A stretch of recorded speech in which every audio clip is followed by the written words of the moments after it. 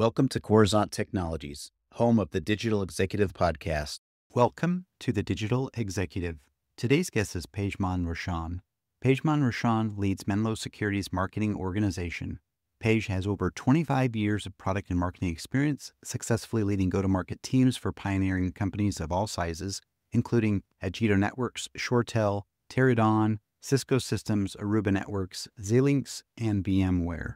Throughout his career, he has held roles in IT operations, IT planning, marketing, product management, and executive roles across large and small companies. Driven by the challenge of developing storylines to convey information about technical solutions to wider audiences, he finds the marketing and product-focused roles the most fun and rewarding. Well, good afternoon, Pej. Welcome to the show. Thanks for having me, Brian. You bet, my friend. I appreciate it. And you're taking the time, hailing out of the great state of California there in the Bay Area. I appreciate it. I'm in Kansas City, 2-hour difference, but no worries. Glad you could make it. And Pej, let's jump into your first question. You've had an impressive journey across companies like Cisco, Aruba, and now Menlo Security. How has your approach to go-to-market strategy evolved across these different stages and sectors? That's an interesting question. Ultimately, outside of the technology differences, approach really hasn't changed too much. In fact, if you think about it at the macro level, going from Cisco, where I started my career in network infrastructure, to Aruba, which was around cloud-delivered networking, to now Menlo Security, which is cloud-delivered browser security. They're ultimately just maybe one standard deviation apart. And what I learned early on was classic mistakes are about selling products, features, talking about nerd knobs, as opposed to the evolution around what business problems can you solve for an organization? How can you help them operate their business more securely, more effectively, more efficiently, and do so in a way that is either making life better or at the very least transparent to the end user. So you're meeting them where the end user needs to work. So being able to articulate the value of what you're doing in those terms is probably the core approach that I've used throughout my career, whether it's been at Cisco, Aruba, and certainly here at Menlo Security. Thank you. I appreciate that. Gives our audience really a background of kind of your journey and your career and where you are today. I like how you mentioned across the verticals you worked in, the go-to-market strategy was not that much different. And I like how you had that tech background. And while you learned early on some of the tech geeky type stuff, you did learn that if you can understand the business, understand and speak to the business, to the customers, obviously that goes a lot further than just being a tech nerd. And being in tech here, I totally get it. So thank you. Pej, Menlo Security emphasizes isolation-based browsing as a defense mechanism. Can you explain how that works and why it's more effective than traditional detection-based approaches? Great question. So isolation, if we just step back for 1 second, is basically a proxy technology.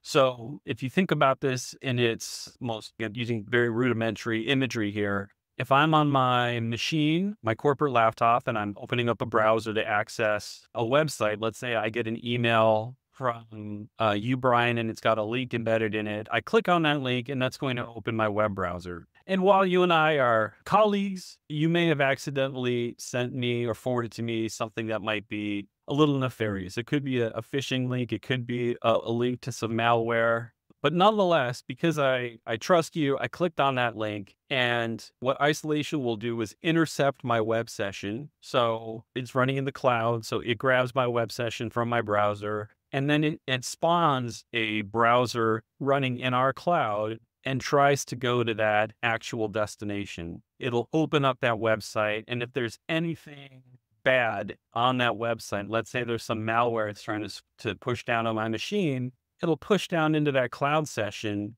And what we do with isolation is we rip open what's happening in the browser. We rip that open, we strip out all of the active content, we reassemble it with all of the bad stuff taken out, and then push that back down to my machine. So what I get is a sanitized version of that website or application that you had sent me to by clicking that link. And the difference between using isolation, which is a preventative, what you would typically hear about detect and respond, is that I am preventing the attack from ever coming down to my machine, to my browser, if I'm inside of the corporate network, to come inside of the corporate network, where you might have the attack that would get initial access and then start to move laterally, going from my machine to other machines, maybe do some reconnaissance, talk back, phone home to whatever nefarious application is driving it, like we've seen in so many famous phishing and ransomware attacks. That's where isolation really sets itself apart.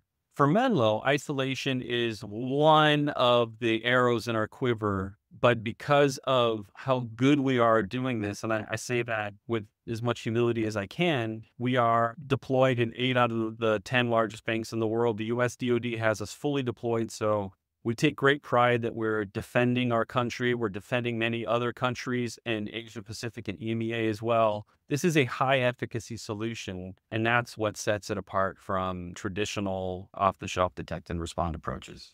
Thank you. That's amazing. And I'm glad you broke that apart for our audience. I like the isolation-based browsing and how it works. As you explained, your browser basically intercepts that web session, send it to your cloud session, and disassembles, takes out the bad stuff, reassembles, brings it back down to the user's computer. I think that's pretty awesome that you're doing that security measure to prevent hacking, phishing, malware, ransomware, you name it. Again, thank you for breaking that apart for our audience. As someone with a deep background in IT operations and product management, how do you see the role of the CMO shifting in cybersecurity companies today? Ooh, that's a big one.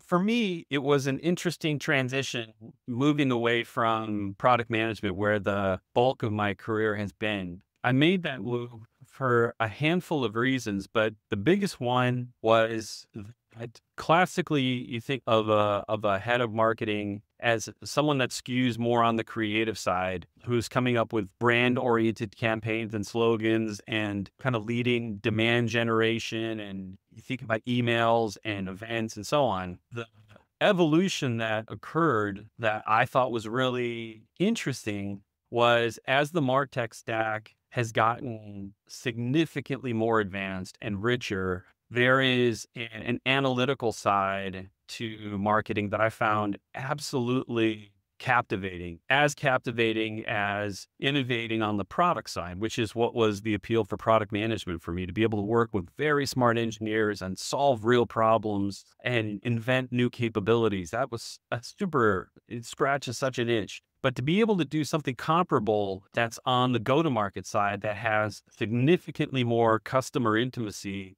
and it did in the past, where you were a couple steps removed, that I think is where you see the shift occurring broadly. So the ability to really get in and understand the leading indicators, which is typically challenging to do in marketing. Usually you think about marketing, you think about lagging indicators, think about how many leads did I generate? How many of those converted? What was that conversion rate like? Why was the conversion rate this way? Was it our messaging? Was it the tactic that we used? And so you're playing this a little bit of a guessing game and A/B testing and experimenting. And now, with the ability to have deeper insights into leading indicators, you can get in front of these things and make game time changes on the fly, combined with this degree of intimacy that you're getting with customers and your prospects. That holds large appeal for me, which is why I made that career shift some years ago. And I think, while you're asking specifically around cybersecurity, I think in tech companies in general, this is the shift that's occurring. And I'll tell you, we're smack in the middle of yet another shift, which is the preponderance of AI, generative AI and Gen AI-based tools and agentic AI that's now on the horizon. That is radically changing the game yet again, as you're able to really take advantage of that degree of automation and ingenuity in advancing how you move your approach to marketing forward. Scratching that itch, for me, just the same as it was in the world of product. Thank you. It's really cool to hear you find something in a different space, right? Product management to marketing, and you found something that's comparable that really piques your interest and your curiosity and fulfills you, basically. I liked how you talked about that evolution and the fact that you found you can be more analytical in this space, especially with more and more technology integrating into the marketing space. I just love how you adapted to that. And of course, generative AI just keeps leapfrogging literally like it doubles every day. We could go on with this for hours, but that's amazing. I appreciate the insights. Paige, last question of the day. Looking ahead, what innovations or paradigm shifts do you believe will redefine how enterprises approach secure browsing in the next 3 to 5 years? That's a great question. I think we are in the midst of this transition from kind of classic applications, what I would call client server based or thick applications, to SaaS delivered browser access applications today. It's been like this for the last couple of years. 5-6 years ago, we called this digital transformation. As you move from your classic or legacy apps and infrastructure and application development model to what we now refer to as SaaS delivered applications. And you can really personalize this. You can think about how you work, how I work, and how your listeners work every day. I'm willing to bet 8 out of the 10 applications that you use are all within your web browser. So for me, I'm accessing, we use the Google Workspace suite here at Menlo. So I'm accessing Mail, Calendar, my Google Docs, Google Sheets, Google Slides, all within the browser. And it's the minority of applications that I access as a classic application. Like in the case of the thick apps that I would use, it's Zoom and Slack. But the rest of my time, I'm living inside of my browser. And that shift changes how we have to secure our organizations. It's only logical, right? We are going from one set of applications that work one way to an entirely different application, this super application, this browser that can do everything. It could be all applications, but really no application, right? It doesn't do anything in and of itself other than get you to the internet. And if you layer that on with the fact that we're in the midst of permanence of hybrid work, right? This post-pandemic transition to work remote to now hybrid work, where it's not uncommon for people to go into the office 2, maybe 3 days a week maximum, which requires that the work experience is equal, whether I'm in the office, whether I'm at home, or whether I'm in the parking lot of my kid's high school watching his tennis match. I have to have the same fidelity of capabilities, of experience. Whereas pre-pandemic, I definitely had maximum fidelity and capabilities when I sat at my desk in the office. I had slightly lower fidelity when I was working from home. And it was really kind of best effort when I was on the road, right? So you combine the notion of hybrid work together with the digital transformation and move to SaaS delivered applications. And that is the paradigm shift. What forces CISOs and CIOs to think about is the fact that your security stack, which was designed to secure your infrastructure, to secure components, now has to kind of be upended and designed to secure people, where they work and how they work. And I'll give you a good example of this. If you think about kind of the 6 core areas of security, and again, I'm painting with broad brushes here. You've got identity, you've got endpoint security, you've got network security, you have data security, you have cloud security, and you have security operations, right? We're painting with a broad brush. All of these areas, with the exception of identity, are infrastructure components. Network security, firewalls are securing your corporate network. VPN is providing users access to the network. Endpoint security is securing my laptop. Email security is securing my inbox. Cloud security is securing an application running in a cloud. These are all designed to secure infrastructure and components. We live in a world where workspace security is now what's dominant. And workspace security is about securing the user, how they work, where they work, and meeting the user there, as opposed to forcing the user to twist themselves into a pretzel in order to get their work done, which is where you see ZTNA rapidly evolving, going from, heavy clients to identity-based access and now browser-based access. The notion of the corporate firewall migrating into the cloud firewall as a service that's cloud delivered so that it can secure me whether I'm sitting at my desk or whether I'm sitting in my car in my kid's high school parking lot and so on. That's the evolution. And again, if what we're using to access the applications that we work is the browser, that becomes the hub of what requires securing. And conversely, the bad guys, the attackers that are out there, they know that we're using the browser to access these applications. And that is where they hone and aim their attacks. Phishing and credential theft, it may be attempts to deliver it via email, maybe how it gets transported, but ultimately you're clicking on a link and you're really hoping that your email security is catching that link and redacting it. But you know that's not happening because phishing attacks still occur, ransomware attacks still occur, malware attacks still occur. And these are all being delivered via URLs, embedded in emails, embedded in SMS messages, in your Slack or instant messaging, and getting delivered to the desktop and launching through the browser. And this is where you see in the last 24 months, this real big focus around browser security and enterprise browsers, and why I think this is the evolution of workspace security for the foreseeable future.